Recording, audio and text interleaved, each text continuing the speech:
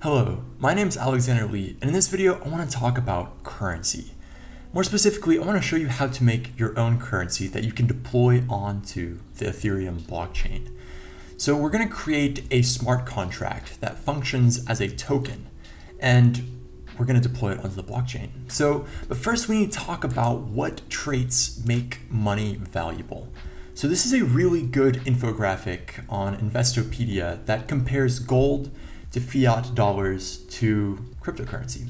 So this currency that we're going to make, the smart contract, it's in many ways the criteria that it's going to have are going to be better than that of US dollars.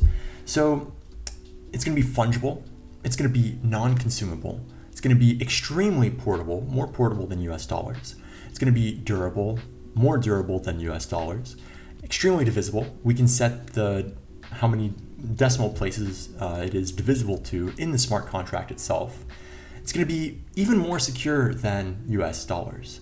It's going to be very easy to transact. It's going to be scarce. We can actually set the supply of the currency that we're going to create, the token, in the smart contract itself.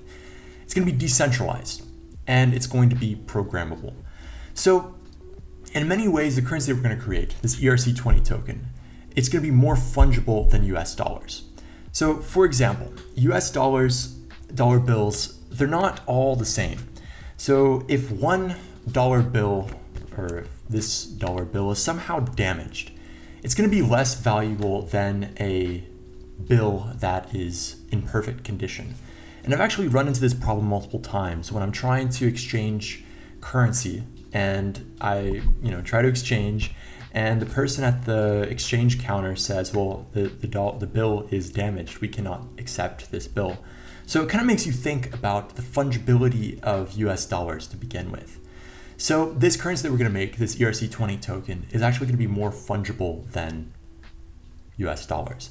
But the thing is, not all cryptocurrency is fungible. A lot of people make this mistake because, for example, if you own some sort of token on the blockchain that was previously used for some sort of illicit transaction, potentially the value of the currency, the token that you own on the blockchain, potentially it's not as valuable because it's somehow tainted. So not all cryptocurrency is perfectly fungible, but for the sake of this video, I think that the currency that we're going to make is actually more fungible than US dollars.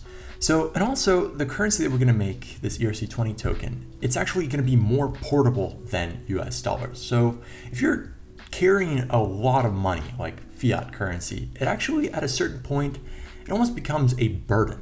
If you're carrying $100,000 somewhere with you, I mean, you're going to have to carry an entire suitcase with you almost, or a briefcase at least. And it's burdensome. Whereas this currency that we're going to make, this ERC-20 token, you have access to it as long as you have access to the internet. So that's amazing. It's also going to be more durable than a US dollar bill because this is, you can burn this, whereas the durability of this ERC-20 token depends on the durability of the blockchain itself. I mean, assuming that the contract itself is good and it's been audited, which this contract that we're going to deploy has been audited. I'm sure the quality of the code is good. Whereas dollar bills, they fall apart. It's just paper. At the end of the day, it's just paper that was created by the Federal Reserve. So this ERC-20 token that we're going to create is actually more durable than US dollars. And the divisibility of this token that we're going to create, we can set it to whatever we want. We can set it to divisible down to 2 decimal places like dollars, or we could set it to whatever we want. In this case, we're going to set it to 18 decimal places because that's sort of the standard of ERC-20 tokens, divisible to 18 decimal places. It's going to be extremely secure. So the token that we're going to create is actually more secure than dollars because it's on the blockchain. You'd have to hack the entire blockchain to counterfeit this token that we're going to create. It's also, this currency we're going to create is extremely transactable. You can send it anywhere in the world to anyone who has an address on the blockchain, on the Ethereum blockchain.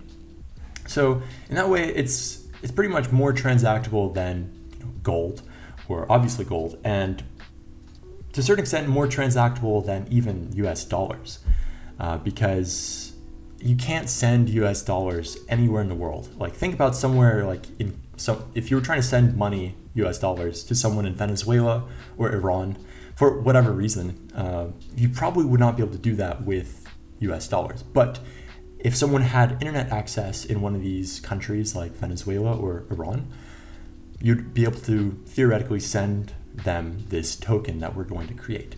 And also this token we're going to create is scarce. It has a fixed supply. I mean, the contract itself, the person who deploys it has the ability to increase or decrease the supply, but that's just specific to this contract that we're going to deploy.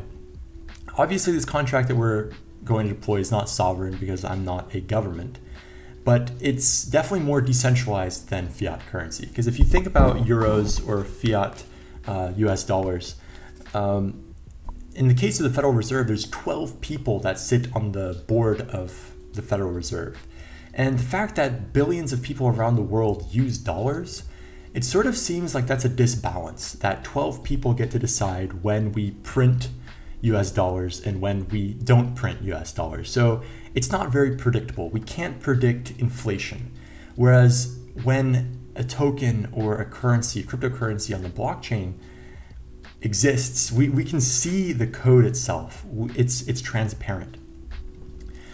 Fiat currency is not as transparent as cryptocurrency. And finally, this currency that we're going to create is actually programmable. So we can write a separate smart contract that says when certain criteria are met, we will automatically transfer X amount of this token we're going to create to another address. So that's what's really cool about this currency that we're going to create. You can't do that with US dollars. So let's head into Remix. Remix is the Solidity, it's the IDE for Solidity. It's interactive development environment for Solidity smart contracts. So this is the contract, the smart contract for this token that we are going to create. So what we're going to do, you can see that this is all coming in from, a lot of the stuff that's in this contract is coming in from GitHub. So we're importing other pieces of code from GitHub into this contract. So right here, this is the supply that we're going to create. So since we're dividing it, since it's going to be divisible to 18 decimal places, we have to attach 18 zeros to the end of this, this number here. So I think this is 1 billion, you can count, but 18 decimal places, and then we're going to create 1 billion tokens. So what we're going to do is we're going to compile this smart contract, and we're going to deploy it. We're not going to deploy it onto the Ethereum blockchain, but we're going to deploy it onto a test network of the Ethereum blockchain. So you could deploy this exact code onto the Ethereum blockchain, and you would have a token, a smart contract that would exist for as long as the Ethereum blockchain itself will exist. It would always be there. So that's what's really cool. So you could do this yourself, but for the purpose of this video, we're just going to deploy it to a test network of the Ethereum blockchain. So we're going to call this smart contract Alex coin, and the symbol for it is just going to be ALX.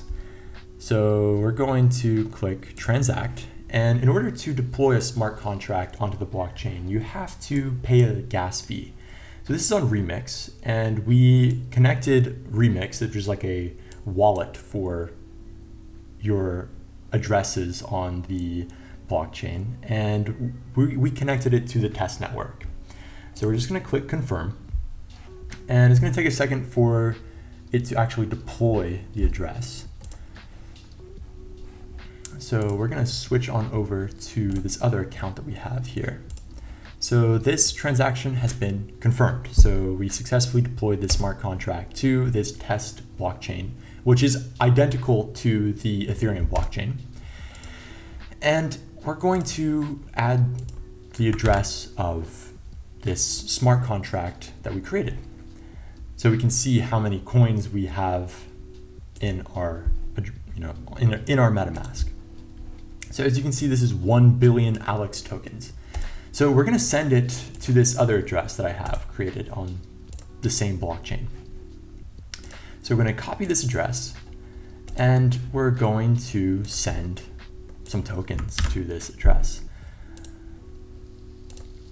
I'm going to send Alex tokens specifically. All right, so I think this is 1 million Alex tokens. Yeah, so we're going to send 1 million Alex tokens to this other address. I'm going to click confirm. And in a minute, these 1 million Alex tokens should arrive in this account. So what we have to do though is we have to copy the smart contract address and actually tell MetaMask that we own tokens in this smart contract. So the transaction has been confirmed, and you can see that now we have these 1 million Alex tokens in this account. So the reason why this may seem really simple, and it is. I mean, it's just code that runs on the blockchain. That's what a smart contract is. But the fact that anyone can create a token that meets these key criteria of currency, it might not have value, but the fact that someone can create a token that is as fungible as fiat currency, it's as portable or even more portable, it's more durable, it's highly divisible, it's more secure than fiat currency, it's easy to send to anyone in the world, it's scarce, and the fact that it's decentralized, more decentralized than fiat currency, and the fact that it's even programmable. When you look through the course of human history, when have people been able to do this? We've never been able to do this. So the fact that we can do it now, it means that we live in a really interesting time. So I hope you enjoyed this video. If you want to run this code, I'm going to have a link to GitHub where you can just copy and paste this code into Remix and just play around with this code. I really encourage you to just play around with Remix, understand smart contracts a little bit better. So yeah, this was a really fun video to make. If you like this video, please leave a like and consider subscribing. If you want me to make more economic related videos and blockchain related videos, let me know. See you next time.